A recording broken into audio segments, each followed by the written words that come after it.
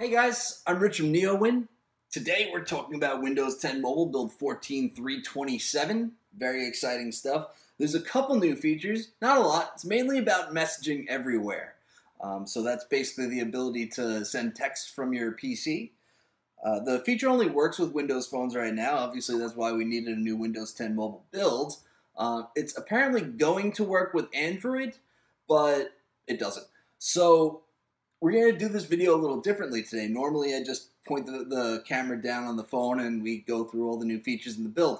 What we're going to do this time, in the spirit of being hands-on with the new fast-ring builds, we're using the new Connect app on 14.3.16 on PCs, and we'll use that to cast the screen from the phone, and then we'll look at it that way. Because, remember, a PC does have to be part of this video anyway, because that's how we do the messaging everywhere. So let's dive in. Okay, so the main new feature in this build is messaging everywhere. Now, first of all, I just want to point out that you notice that I'm pointing the camera at the phone. I said I was going to use the Connect app, and there's a reason that I know I said that. I could have edited it out, but I didn't want to because I've been prepping this video for over 2 hours, just trying to get the messaging everywhere to work, trying to get the Miracast to work, casting the screen. It just doesn't work because this build, and it's a combination of 14.3.27 and 14.3.16 for PCs. They're just so bad, and it's really like, and I mean, after 2.5 hours, I still can't get it to work. I haven't even gotten it to work once to where I would just fire up the camera and start using it. It's that bad. I know what people are gonna say. Oh, it's a fast ring build. It's a preview, and I know it's a preview. And you don't have a right to complain, but you should know before installing this build that it's really bad. And so is the PC build. So hopefully it's going to get better soon. I will try to show you how messaging everywhere works. So the first thing that we got to do, we got to get into the messaging app here. And what we're going to do is we're going to open settings, and we got to make sure that send text from on all my Windows devices is on. You got to be signed in, download messages through the last month, whatever. You could pick any of these. By the way, you can notice here that the option to send from Skype is gone. The Skype integration is gone. Now, they had said they were going to do this when they announced the Skype UWP app. I guess the integrated Windows 10 Skype apps were a very short experiment. All right, so next we have to go to our PC.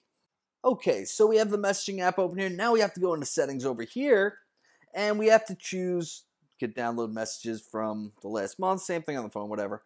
And we have to pick a phone.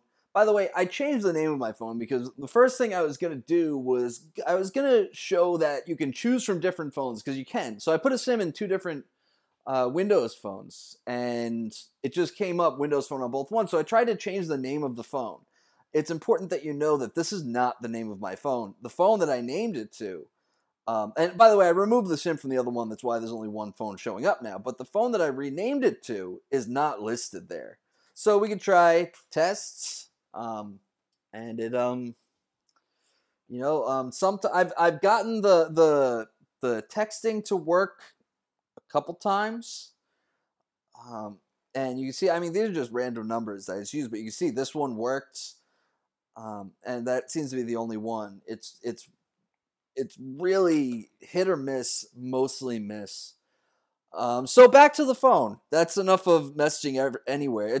I do find it interesting though that they kind of say, like, try this thing, and it just really just doesn't work. If anybody has some tips of why, because a lot of times I put a SIM card in a phone and it wouldn't show up there.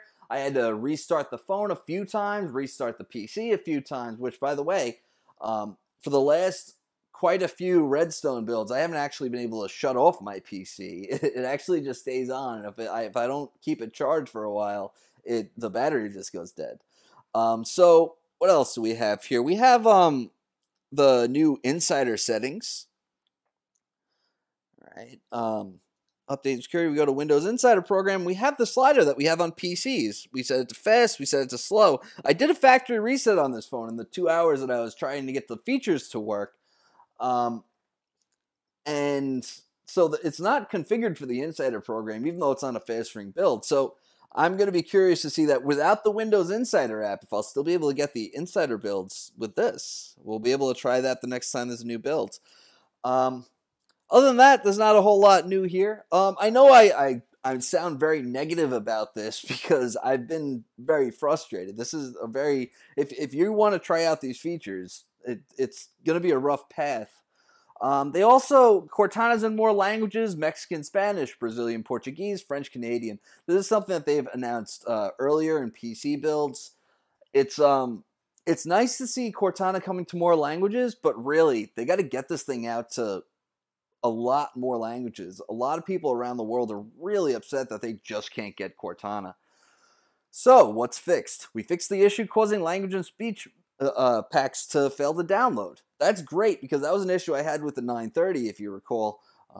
We fixed the issue where in some cases your phone screen may not turn on and become unresponsive, and Windows Hello stops working if you use the power button to unlock your phone quickly. We fixed the issue where in some cases users might get in a state where neither space or enter working on the keyboard.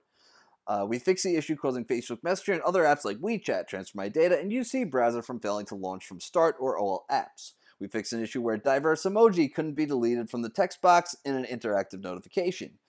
We have updated the autocorrection logic so you can now abort an autocorrection by tapping on the bolded word. We've updated the glance screen so it will now reflect ease of access, text scaling. We fixed an issue where tethering over Bluetooth wouldn't work if Bluetooth had never been turned on before. We fixed an issue where you couldn't set a sample image as a lock screen background. Another thing that seems to have gotten fixed is, you notice I have my 535 here and the camera actually works. If you've got a 535, then you know that it was just showing an error on the last build. So that's a good fix if you're a 535 user. Known issues. Feedback hubs not localized in the UI will be in English, US only, even with language packs installed. We're investigating a crash with the camera app when going into your camera roll. There's an issue in which you may see duplicate apps under all apps showing as pending despite being installed and usable on your phone. You may also see some apps stuck in the store. To get out of the state, just start and pause a download in the store and then choose to resume all downloads. You may see square boxes in certain apps when using some of the new emoji. We're still getting support for the new emoji added throughout the systems. This will be resolved in a future build. There is a bug we're investigating that prevents some apps such as Tweetium from launching. We're investigating issues which cause mobile data to stop working but show as connected. Glance on-off setting is not respected after updating to the new build. After updating, you can reset the setting to what you had before. All right, so it's a standard amount of fixes and known issues.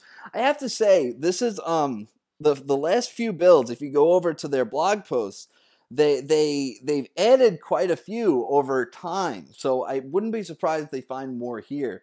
And I also kind of wonder, these can't be all the known issues, right? After all the things I've just been trying to get to work for the last 2.5 hours, they have to know that some of this stuff doesn't work, that some of it's just buggy, right? But that's what you get into with the fast ring builds. Anyway, guys, I'm Rich from NeoWin. Have a great night.